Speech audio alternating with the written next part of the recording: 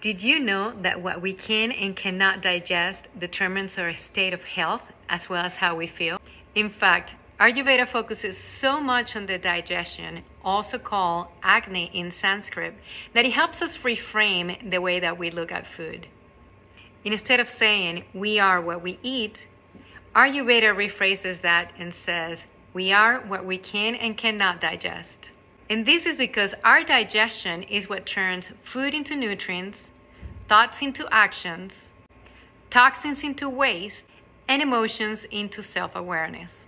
So what that means is that having the knowledge of what we can or cannot digest is what determines whether our body is in balance or out of balance.